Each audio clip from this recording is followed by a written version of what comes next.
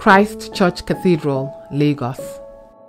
The foundation of the earliest structure of the Christ Church Cathedral Marina was laid on the 29th of March 1867, and the cathedral was established in 1869. The church is one of Nigeria's oldest and most significant structures in its history. It is the oldest cathedral in the Church of Nigeria and is popularly known as the Cathedral Church of Christ, Marina. In November 1924, architect Begon Benjamin redesigned the cathedral, and the then Prince of Wales, who would later become King Edward V, laid the foundation of the Christ Church Cathedral in Lagos.